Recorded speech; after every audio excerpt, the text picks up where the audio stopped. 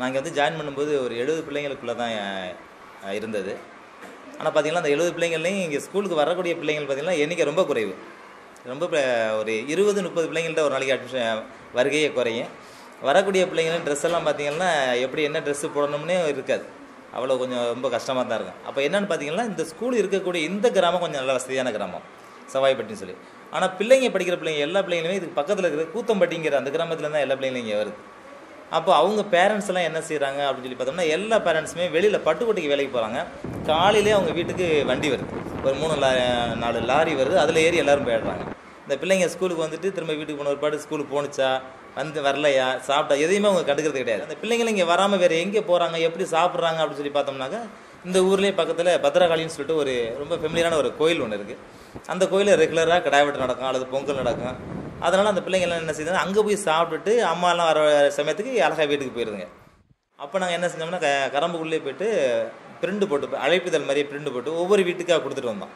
நாங்களே கொடுத்து இது மாதிரி பேரண்ட்ஸ் மீட்டிங் போட்டிருக்கோம் வாங்க அப்படின்னு சொல்லி கூடும்போது அந்த மீட்டிங்கில் ஒரு 3-4 பேர் ஃபஸ்ட்டு அப்படி வந்திருந்தாங்க. வரவே முடியல. அப்புறம் பெற்றோர் சங்க தலைவர் நாங்கள் வந்ததுலேருந்து இவர் தான் இருந்துகிட்டு இருக்கார். அப்போது எப்படி சந்திக்கலாம் என்னன்னு கேட்கும்போது இது மாதிரி திருவிழாக்களில் பார்த்தா அவங்கள பார்க்கலாம், இல்லைனா எல்லா நாளையும் அவங்க வேலைக்கு போவாங்க, அப்படியே சுற்றுவாங்க, சாயந்தரம் தண்ணி அடிச்சுட்டு படுத்துருவாங்க, பிள்ளைங்களை பற்றியோ வாழ்க்கையை பற்றி கவலைப்படுறவங்க இல்லை அப்படின்னு சொல்லும்பொழுது அப்புறம் நாங்கள் களத்துக்கே போனோம். அந்த ஊரில் போயிட்டு பார்க்கும்பொழுது தான் அவங்களுடைய இயல்பு வாழ்க்கை எங்களுக்கு தெரிய ஆரம்பிச்சிச்சு. ரொம்ப கிராமமாக இருக்காங்க, அந்த கல்வியை பற்றி எந்த ஒரு சிந்தனையுமே இல்லாதவங்களாக இருக்கிறாங்க. பிள்ளைங்களாலும் வளரணும், கொஞ்சம் கூட சிந்தனை இல்லாமல் இருக்கீங்கன்னு சொல்லி அவங்க பேரண்ட்ஸை கொஞ்சம் விழிப்புணர்வு கொடுத்து பேச ஆரம்பித்தோம். இது மாதிரி ஸ்கூலில் மீட்டிங் நடந்தால் நீங்கள் வாங்க அப்படின்னு சொல்லி அவங்கள்ட்டையும் பேசலாம். பிறகு கொஞ்சம் பிள்ளைங்களோட எண்ணிக்கையே வர ஆரம்பிச்சிச்சு. நாங்கள் வந்து இங்கே ஜாயின் பண்ணும்போது இந்த ஓட்டுக்கட்டணம் மட்டும்தான், அந்த பக்கத்தில் ஓட்டுக்கட்டணம் மட்டும்தான் இருந்துச்சு. இது ஃபுல்லாகவே வந்து பயங்கரமான வேலிக்கரை, நல்லா காடாக இருக்கும். இங்கே உள்ள இந்த ஸ்கூலுக்கு அருகாமையில் உள்ளவங்களே என்ன செய்வாங்கன்னா இது உள்ளார கொண்டாந்து மாட்டை கட்டிட்டு டாய்லெட்டு இங்கேயே போயிட்டு அவங்களாட்டு போயிட்டு இருப்பாங்க, நாங்கள் இங்கே கிளாஸில் இருப்போம். ஏன்னா அவ்வளோ காடாக இருக்கும், அவ்வளோ மோசமாக இருக்கும். அந்த மழை காலங்கள்லாம் பார்த்தோம்னா ஊதுபத்தி வாங்கிட்டு தான் வந்து கிளாஸ்லேயே உட்காந்துருப்போம், அவ்வளோ ஸ்மெல்லாக இருக்கும். அப்புறம் என்ன செஞ்சோம்னா இப்போ நீங்கள் சொன்ன மாதிரி டைமிங் எங்களுக்கு ரொம்ப பற்றாக்குறை தான். அவர் இருக்கும்போது நாங்கள் நைட்டு 7 மணி 8 மணி வரைக்கும்லாம் கூட இருந்திருக்கிறோம், அந்த ஸ்கூலில் இருந்து ஒர்க் பண்ணியிருக்கிறோம். அப்போது ஈவினிங்லாம் என்ன செய்யறோம்னா ஒரு 3:30க்கு மேலே அந்த வேலிக்கருவெல்லாம் நாங்களே கொஞ்சம் கொஞ்சமாக வெட்டிட்டு அப்படியே அழிக்க ஆரம்பித்தோம். எங்களுடைய பங்களிப்புலாம் கொஞ்சம் அதிகமாக இருந்த பிற்பாடு அதுக்கு பிற்பாடு தான் பொதுமக்கள் என்ன இங்கே வந்துட்டு இவங்கெல்லாம் கொஞ்சம் கொஞ்சம் பண்ணுறாங்களே யார் என்னங்கிறத விழிப்புணர்வே கொஞ்சம் அவங்க ஆரம்பித்தாங்க. இல்லை பக்கத்தில் ஒரு டேங்க் இருந்துச்சு, அந்த டேங்கில் எல்லாம் ரொம்ப மோசமாக இருந்துச்சு. அப்புறம் பக்கத்துலேயே ஒருத்தர் கொஞ்சம் மணல் கொண்டாந்து தர சொல்லி சிமெண்டெல்லாம் வாங்கி வந்து நாங்களே எல்லாத்தையும் சரி பண்ணிவிட்டு அது மாதிரி பிரசிடென்ட்டை நாங்கள் போய் சொல்லும்போதும் அவர் சொன்னார் டேங்கே தான் இல்லையா சார், எப்படி அங்கே தண்ணி வரும்? இல்லை சார் டேங்க் சரி பண்ணிட்டோம், எங்களுக்கு தனி பீடிங் கொடுத்தாங்க. ஏன்னா நாங்கள் ஸ்கூலுக்கு ஆரம்பிக்கிறதுக்கு முன்னாடி தண்ணி திறப்பாங்க, ஸ்கூல் முடிஞ்சு போக வேண்டி தான் ஈவினிங் கிராமத்துக்கு தண்ணி திறப்பாங்க. அப்படிங்கிறப்போ நாங்கள் ஸ்கூல் டைமில் திறக்க முடியாது, எங்களுக்கு தனி பீடு போட்டு நாங்கள் தேவைன்னா தண்ணி திறந்துக்கணும், அது மாதிரி செஞ்சுதாங்கன்னு சொன்னோம். அந்த போர்க்கால அடிப்படையில் செய்கிற மாதிரி 24 மணி நேரத்தில் செஞ்சு கொடுத்தாரு. ஒரு சில நாள் என்ன சொன்னால் குளிக்காத பிள்ளைங்க இங்கே கூட குளிக்க வச்சுருவோம், காலையில் குளிக்க வச்சுட்டு பழத்து விளக்க வச்சுட்டு அதுக்கு தேவையான திங்ஸ் எல்லாம் இங்கேயே வாங்கி வச்சுருக்கோம், இன்னமும் இருக்குது. அப்புறம் அந்த கோயிலையும் போய்ட்டு அந்த பூசாரியை பார்த்துட்டு இனிமேல் மத்தியானமாக ஸ்கூல் டைமில் வர பிள்ளைங்களுக்கு நீங்கள் சாப்பாடு போட்டிங்கன்னாக்கா உங்கள் மேலே கம்ப்ளைண்ட் கொடுத்துரும் அப்படின்னு சொல்லி மாதிரி அவர்கிட்டையும் பேசி தயவுசெய்து கொஞ்சம் பிள்ளைங்களை அனுப்பிவிடுங்க அப்படின்னு சொல்லிட்டு அப்புறம் பிள்ளைங்களோட எண்ணிக்கை கொஞ்சம் வர ஆரம்பிச்சிச்சு. அப்புறம் ஒரு வருஷம் கொஞ்சம் ஹார்ட் ஒர்க் பண்ணி இந்த சுற்றுப்புறத்தெல்லாம் எல்லாத்தையும் சரி பண்ணிவிட்டு கிளாஸ் ரூம் அட்மாஸ்பியர்லாம் கொஞ்சம் மாற்றினோம். இது எக்ஸ்ட்ரா சனி நேரம்லாம் எங்களுக்கு டைம் கிடைக்கிற நேரம்லாம் வருவோம், வந்து அந்த பள்ளிக்காக என்னென்ன செய்யணுமோ எல்லா உடல் உழைப்பாக இருந்தாலும் சரி, மன உழைப்பாக இருந்தாலும் சரி, இல்லை கல்வி சம்மந்தமான செயலாக எல்லாத்துலையும் ஈடுபடுவோம். அதுக்கு பிறகு பார்த்திங்கன்னா பொதுமக்களுடைய பங்களிப்பு நல்லா இருந்துச்சு. அப்புறம் இளைஞர்களை தனியாக கூப்பிட்டு அவங்களோட டீம் ஃபார்ம் பண்ணி இது மாதிரி இருக்குன்னு ஒரு பள்ளியை நல்லா கொண்டு வரணும், உங்களுடைய ஒத்துழைப்பு வேணும் அப்படின்னு சொல்லிட்டு இளைஞர்களோட டீம் வச்சோம். அப்புறம் வெளிநாட்டில் இருக்கக்கூடியவங்க யாரான்னு சொல்லி பார்த்து அதில் ஒரு டீமை தயார் பண்ணி அதில் ஒரு ஹெட்டாக ஒருத்தரை வச்சு இது மாதிரி ஸ்கூல் சம்மந்தமாக நீங்கள் எதாவது ஹெல்ப் பண்ணணும் அப்படின்னு சொல்லி அவங்கள கான்டெக்ட் பண்ணி பேசிக்கிறது. அப்புறம் பெரிய பேரண்ட்ஸ் மீட்டிங் போட்டு அதில் பெற்றோர் ஆசிரியர் கழகம், கிராம கல்விக்குழு, பள்ளி மேலாண்மை குழு 3 குழுவும் இருக்கிறாங்க, அவங்களெல்லாம் கூப்பிட்டு வச்சு பேசி ஒவ்வொருத்தரும் அவங்களால முடிஞ்ச அளவுக்கு என்ன செய்வாங்களோ அவங்களுடைய உடல் உழைப்பு அல்லது இப்போ பண உதவி என்ன செய்யணுமோ அந்த ஸ்கூல் சம்மந்தமாக தேவையான தேவைக்கு செய்ய ஆரம்பித்தாங்க. அப்படியே செய்ய பள்ளியினுடைய வளர்ச்சி இப்போ நல்லா வளர்ந்துக்கிட்டு இருக்காங்க. ஒவ்வொரு மீட்டிங்கில் பெற்றோர் மீட்டிங்கில் வந்து கேட்பாங்க என்ன குறை இருக்குது எங்கள்கிட்ட, இந்த குறையை சொல்லுங்கள், குறையை சொல்லி நாங்கள் இன்னும் திருத்திக்கிறோம், இன்னும் எங்களை இப்போ அதே மாதிரி அவங்கள்ட்ட ரொம்ப பிடிச்சது எல்லாம் பாருங்கள் ஒரே யூனிஃபார்ம் போட்டிருப்பாங்க. கவர்மெண்ட் ஸ்கூலில் எந்த இதுவும் கிடையாது, ஒரே யூனிஃபார்ம் போட்டு அவங்களே அந்த யூனிஃபார்ம் போட்டு வராமல் இருந்தால் 10 ரூபா ஃபைன், டைம் வந்து லேட்டாக வந்தால் 10 ரூபா ஃபைன்.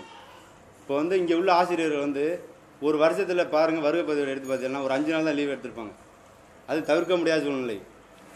எங்கள் பள்ளிக்கு வந்திருக்கக்கூடிய ஆசிரியர்கள், உதவி ஆசிரியர்கள், தலைமை ஆசிரியர் உள்பட முன்னாடியே வந்துடுறாங்க. நான் கூட அது மாதிரிலாம் போனதில்லை. காலையில் வந்து டயத்துக்கு முன்னாடி வந்துடுறாங்க, 5 மணி 5:30 மணி வரலையும் கூட இருந்து மாணவர்களுடைய நலனில் ரொம்ப அக்கறை காட்டுறாங்க. பள்ளிக்கூடத்தில் வந்து பெர்சன்டேஜ் அதிகமாக காமிக்கணுங்கிறது அவங்களுடைய தனி விருப்பம். அதனால் நல்லா கடுமையாக உழைக்கிறாங்க. நம்ம ஆண்டுகளை வந்து நம்ம ஊர் திருவிழா ஆசிரியர் செய்கிறாங்க, அவங்களுக்கு நம்மளால் முடிஞ்ச ஒத்துழைப்பு கொடுத்து தான் அவங்க செய்வாங்க அப்படின்ட்டு முடிஞ்ச ஒத்துழைப்பு நாங்கள் எல்லாருமே இளைஞர்கள் சேர்ந்து கொடுப்போம். எடுத்துக்குவாங்க. இந்த வந்து உங்கள் ஸ்கூலுக்கு என்னென்ன தேவைங்கிறத சொல்லுங்கள் அப்படின்னு சொல்லிட்டு அவங்களே மொத்தமாக எடுத்துப்பாங்க. நாங்கள் இதை செய்கிறோம், உணவு நாங்கள் பரிமாறுறோம், பத்திரிக்கையை நாங்கள் எடுத்துக்கிறோம் அப்படின்னு, ஃபோட்டோவை நாங்கள் எடுத்துக்கிறோம், வீடியோவை நாங்கள் எடுத்துக்கிறோம், மைக் செட்டு, மேடை. போன வருஷம் கூட மேடை அவங்களாம் அமைச்சு கொடுத்துட்டாங்க. இங்கேயே வருடம் போடாமல் நீங்கள் நிரந்தரமாக ஒரு மேடை வச்சுக்கோங்க அப்படின்னு சொல்லி அமைச்சு கொடுத்துட்டாங்க.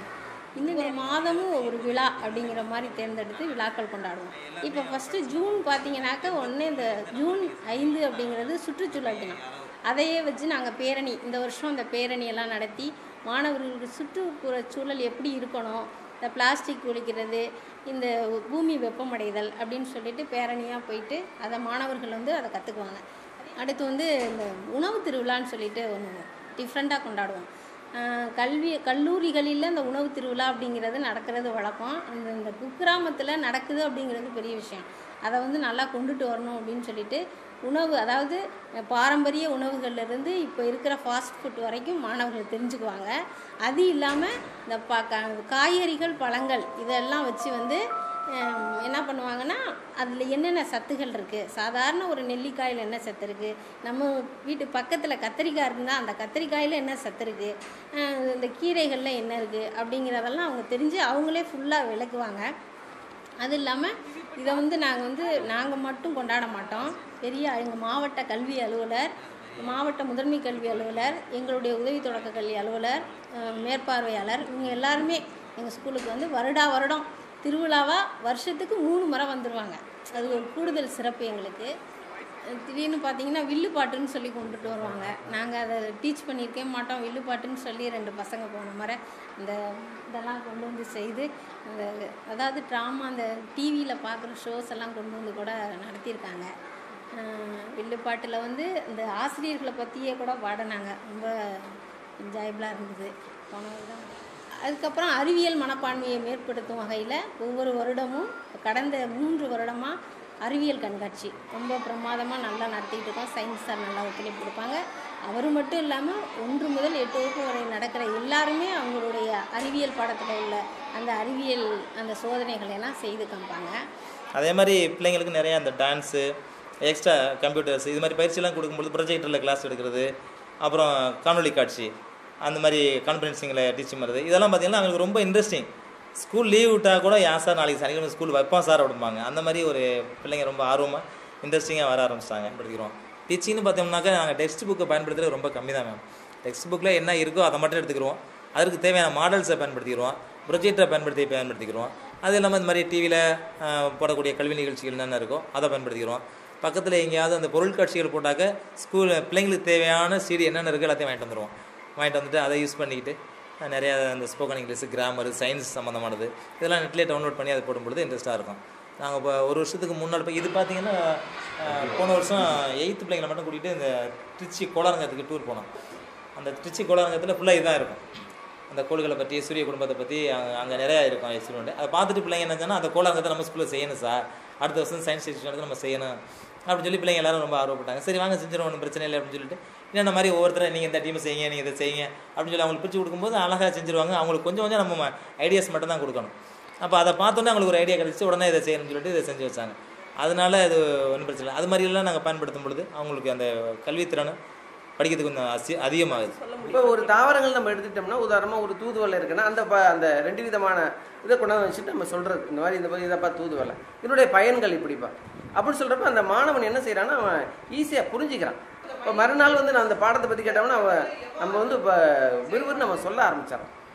அப்போனா நம்மளுடைய பாடத்தினுடைய அந்த எக்ஸ்பெரிமெண்ட் எடுத்துக்காட்டு சொல்கிறோம் பாருங்க, அது அவன் மனசில் அப்படி நிற்கிறத நான் உணர்ந்துக்கிட்டேன். அப்போனா ஒவ்வொரு பாடத்திலையும் நம்மளுக்கு கிடைக்கக்கூடிய பொருளை கொண்டாந்து அவன்கிட்ட காமிச்சு நம்ம பாடம் நடத்துகிறப்ப அவன் எளிமையாக அவன் புரிஞ்சுக்கிறான் அப்படிங்கிறத நான் தெரிஞ்சுக்கிட்டேன். அது இங்கிலீஷ்னாலே பெரும்பாலும் லஞ்ச் பிரேக் அப்புறம் முடிச்சு கூட்டிகிட்டு போய் உட்காந்தோம்னா அப்படியே தூங்குவாங்க. உட்காந்த உடனே சாப்பிட்ட உடனே நம்ம இங்கிலீஷில் ஏதாவது சொல்லிட்டோம்னா அவன் தூங்க ஆரம்பிச்சிருவான்.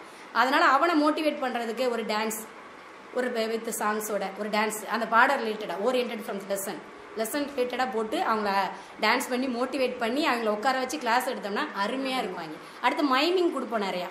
மைமிங் கொடுத்தீங்கன்னா தாளில் வந்து எழுதி வச்சுட்டு இப்போ வாக்கிங், ரன்னிங், இப்போ ஜெரண்ட் வேர்ட்ஸ், ஐஎன்ஜி ஆடிங் வேர்ட்ஸ்லாம் போட்டு கொடுத்துட்டோம்னா அவன் கையில் யாராருக்கு அந்த சீட்டு வருதோ அதை எடுத்து வாக்கிங்னா அவன் பண்ணி காமிக்கிற அவன் கரெக்டாக சொல்லிடுவான். Walking, running, speaking, docking, debate எல்லாமே கரெக்டாக சொல்லிடுவான். இப்படி சொல்ல சொல்ல அவங்களோட வொக்காபுலரி திங்கிங் அதிகமாகுது.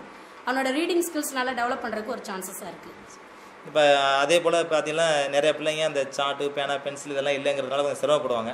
அவங்க வந்து அதுவும் வாங்கிக்கணும், குறைந்த விலையிலையும் வாங்கிக்கணும், சில நல்ல பழக்க வழக்கங்களையும் கற்றுக்கணும். அந்த திருடு இது மாதிரி பழக்கங்களாம் இருக்கக்கூடாதுங்கிறதுனால தான் நேர்மை அங்காடினோட ஒரு அங்காடி ஆரம்பித்து வச்சுருக்கோம். அதில் பார்த்தீங்கன்னா பென்சில், பேனா, ரப்பர், நம்ம பள்ளிக்கு மாணவர்களுக்கு தேவையான எல்லா திங்ஸும் இருக்குது. அதுக்கு யாரும் ஆள் கிடையாது. அவங்களே வருவாங்க, பைசா போட்டுட்டு அவங்களே பொருள் எடுத்துக்கிடுவாங்க. மீதி இருந்தாலும் அவங்களே எடுத்துக்கிடுவாங்க. ஏன்னா அதுக்கு ஒவ்வொரு மாதமும் கரெக்டாக நடக்குதா.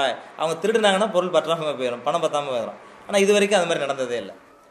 மேடம் சாரெல்லாம் நாங்கள் நல்லா இது பண்ணுறோம். நாங்கள் செய்கிறத பார்த்துட்டு இவங்க இந்த மாதிரி அமைச்சர் இதெல்லாம் போடணும்னு அவங்களுக்கு தோணிருக்கு நம்மளுக்கு. அதே மாதிரி அவங்க இது பண்ணி எங்களை அமைச்சராக போட்டு இது பண்ணோம். நாங்கள் வேலை செய்கிற திறமையை பார்த்துட்டு அவங்க வந்து அவங்களா விருப்பப்பட்டு இவங்க வந்து நல்லா வேலை செய்கிறாங்க, இவங்களை இந்த அமைச்சராக போட்டோம்னா அந்த ஸ்கூல் நல்லா இருக்கும் அப்படின்ட்டு அவங்களா தோணி அவங்களா போட்டிருக்காங்க. 8th ஸ்டாண்டர்ட் படிக்கிறேன். இப்போ நான் வந்து சுற்றுப்புற தூய்மை அமைச்சராக இருக்கிறேன். இப்போ நான் காலைல வந்த பிறகு இந்த சுற்றுப்புறம் வந்து கிரவுண்ட் வந்து சுத்தமாக இருக்கா, அப்படி சுத்தமாக இல்லையா அப்படின்ட்டு கண்காணிக்கிறது என்னோட வேலை. அப்படி பாதி சுத்தமாக இல்லைன்னா நாங்களே கூட்டி நாங்களே அந்த வேலையை பாதி செஞ்சுருவோம். அப்புறம் வந்து இப்போ வந்து எங்களோட மெம்பர்ஸ் வந்து வேலை பார்க்காம இருப்பாங்க. அதனால் நாங்கள் என்ன பண்ணுவோம், அதை வந்து அவங்களோட பேர் அதெல்லாம் எழுதி புகார் பெட்டியில் போட்டுருவோம். புகார் பெட்டியில் போட்டு மாதத்துக்கு ஒரு நாள் வந்து டீச்சர்ஸ் யாரெல்லாம் வந்து எடுத்து அந்த பேர் பார்த்துட்டு அவங்க என்ன பண்ணுவாங்க, அவங்கள நீக்கி வேறு ஆளை போடுவாங்க, புதுசாக வேறு ஆள் போடுவாங்க. அதுமாரி இந்த வேலையில் இருக்கிறதுக்கு எனக்கு ரொம்ப பிடிச்சிருக்கு. அது மாதிரி எங்கள் ஸ்கூலுக்குன்னு ஒரு லோகோ நாங்களே அசம்பிள் பண்ணி போட்டு வச்சுருக்கோம். அது எங்கள் ஸ்கூல்லேருந்து எந்த ரெக்கார்டு வெளில போனாலும் எங்கள் லோகோ இல்லாமல் போகாது. லோகோவோட தான் வச்சு அனுப்பிச்சி விட்றது. எல்லா ஸ்டாஃபும் மத்தியானம் பார்த்தீங்கன்னா இங்கே தான் உட்காந்து ரவுண்டாக சாப்பிடுவோம். சாப்பிடும்போது முடிவு பண்ணிடுவோம், சரி இப்படி செய்யலாம் அப்படி செய்யலாம்னு சொல்லி. யார் என்ன கருத்தை சொல்கிறாங்களோ அது சரியாக தெரிஞ்சிச்சுன்னா உடனே அதை நாங்கள் செயல்படுத்துறதுக்கு ஆரம்பிச்சிருவோம். அதனால் வந்து ஒரு சில இடத்துல பார்த்தது, செய்தித்தாள்களில் படித்தது, இல்லைன்னா புதுசாகவே யோசிக்கிறது, இப்படி செஞ்சால் நல்லா இருக்குமே அப்படின்னு சொல்லி நாங்களாக திங்க் பண்ணுறது, அப்படி என்ன சிந்தனைகள் வந்தாலும் உடனே அதை நாங்கள் செயல்படுத்த ஆரம்பிச்சிருவோம். மேடம் வந்து எங்களை அழகாக கைட் பண்ணுறாங்க. ஸோ அதான் நம்ம சொல்ல முடியும். ஏன்னா எங்கேயுமே வந்து ஹெட்டு செப்பரேட்டாக இருந்தால், தனியாக இருந்தால் தான், நல்லா இருந்தால் தான் கீழே உள்ளவங்க வந்து நல்லா இருக்க முடியும், நல்லா பண்ண முடியும். அதாவது ஹெட்டு வந்து ஒழுங்காக வழி நடத்தணும். அதில் எங்கள் மேடம் எங்களெல்லாம் நல்லா வழி நடத்துகிறாங்க. ஸோ அதன் வழியில் நாங்கள் போயிட்டுருக்கோம். நாங்கள் ஃபீல்டில் போய்ட்டு அவங்களை சந்திக்கும் பொழுது, பகலில் நம்ம ஃபுல்லாக வேலை பார்த்துட்டு ஈவினிங் போய்ட்டு அவங்கள சந்தித்து பேசும்பொழுது அவங்களுக்கு ஒரு சந்தோஷம் வருது. சரி, ஆசிரியர்களே வர்றாங்க, இந்தளவுக்கு வந்து இறங்கி செய்கிறாங்க அப்படிங்கிறப்போ நம்ம பிள்ளைங்களை சேர்க்கணும், நம்ம பிள்ளைங்களை படிக்க வைக்கணும் அப்படிங்கிற ஒரு ஆர்வம் அவங்களுக்கு வருது. ஏன் வர்றாங்க என்னங்கிறத அவங்க சிந்திக்க ஆரம்பிச்சிடுறாங்க. அந்த சிந்தனை அந்த பிள்ளைங்களுடைய வருகை அதிகமாகுது. இப்போ இந்த வருஷம் பார்த்தீங்கன்னா எங்களுடைய இந்த பள்ளி வளாகத்துக்கு உட்பட்ட அந்த பகுதியில் பார்த்தீங்கன்னாக்க 5+ பார்த்தோம்னா 15 பிள்ளைங்க தான், 8, 7+, 15 பிள்ளைங்க மட்டும்தான் இங்கே இருந்தது. ஆனால் ஃபஸ்ட் ஸ்டாண்டர்டில் எங்களுக்கு அட்மிஷன் பார்த்தீங்கன்னா 24 பிள்ளைங்க இருக்குது. அப்போ பாக்கி எங்கே இருக்குனாக்கா இதுக்கு அப்பாற்பட்ட பிள்ளைங்க இங்கே வருது. அது இல்லாமல் இங்கேருந்து பிறந்த வெளியில் கட்டியிருக்காங்கல்ல, அவங்களாம் இங்கே வரும்போது போகும்பொழுது நல்லா இருக்குது, அந்த ஸ்கூலில் நம்ம பிள்ளைகளை படிக்க வைக்கணும்னு சொல்லிட்டு அம்மாச்சியோட மாமாவோட சொல்லி இங்கே தான் கொண்டாந்து சேர்க்கணும்னு சொல்லிட்டு அங்கேருந்து கொண்டாந்து சேர்க்குறாங்க. அது மாதிரி சேரும்பொழுது எங்களுக்கு மாணவருடைய எண்ணிக்கை அதிகமாகுது. எங்களுடைய நோக்கம் என்னென்னா, நாங்கள் ஸ்கூலில் நல்லா கொண்டுட்டு வந்துக்கிட்டு இருக்கோம், மாணவருடைய எதிர்பார்ப்பை சரி பண்ணுறோம். அதே சமயம் பெற்றோர்களை அந்த பள்ளியோட ஒருங்கிணைக்கணும். சமூகமும் பெற்றோரும் ஒருங்கிணைச்சிட்டாங்க, பள்ளியை ஒருங்கிணைச்சிட்டோம்னா கண்டிப்பாக நம்ம அச்சீவ்மெண்ட் அடைச்சிட முடியும். எங்களுக்கு நல்லா கான்ஃபிடென்ட்டாக நம்பிக்கை இருந்துச்சு. அதனால தான் நாங்கள் என்ன சொன்னோம்னாக்க, ஃபஸ்ட்டு சமுதாயத்தோடு தான் நாங்கள் அதிகமான தொடர்பு வச்சுட்டோம். இப்போ இன்றைக்கி இந்த ஊரில் கிராமத்தில் என்ன நிகழ்வுகள், அது நல்ல காரியங்களாக இருந்தாலும் சரி, திருமண காரியங்களாக இருந்தாலும் சரி, இல்லை துக்க நிகழ்வுகளாக இருந்தாலும் சரி, நாங்கள் எங்கள் டீமே அப்படியே போயிடுவோம். திருமண காரியங்களாக இருந்தால் அந்த லஞ்ச் பிரேக்கில் போய்ட்டு அவங்கள பார்த்துருவோம். இல்லைனா ஈவினிங் போய்ட்டு ஒரு வாழ்த்தை கொடுத்துட்டு அந்த ஃபேமிலியில் எல்லாரோடையும் பார்த்துட்டு வாழ்த்துட்டு நல்லா சந்தோஷமாக இருங்க அப்படின்னு சொல்லிட்டு வருவோம். அதே மாதிரி துக்க காரியமாக இருந்தாலும் எல்லாருமே ஈவினிங் போய்ட்டு அந்த குடும்பத்தை பார்த்துட்டு பரவாயில்லமா அப்படின்னு சொல்லி ஒரு ஆறுதல் சொல்லிட்டு வருவோம். இது பார்த்திங்கன்னா எங்களுக்கு அவங்களுக்கு ஒரு நெருக்கத்தை கொடுத்துச்சு. எந்த நேரமும் புன்முறுவலோடு இருக்காங்க. அது ரொம்ப எல்லாரையும் கவரக்கூடியது. யாரை பார்த்தாலும் சிரிக்க வேண்டியது, வழக்கம் வச்சு எல்லாரையும் கவர் பண்ணுறாங்க. எல்லாரையும் இப்போ எல்லா மக்களையும் வந்து அவங்க நேராக போய் பார்க்குறாங்க. மாணவர்களும் நல்லபடியாக படிக்கிறாங்க. எங்களுடைய காலத்தை விட பள்ளிக்கூடம் இப்போ என்னுடைய ஸ்கூலில் கூட அது மாதிரி இருந்ததில்லை. இந்த ஸ்கூல் நல்லா இருக்குது. நல்லா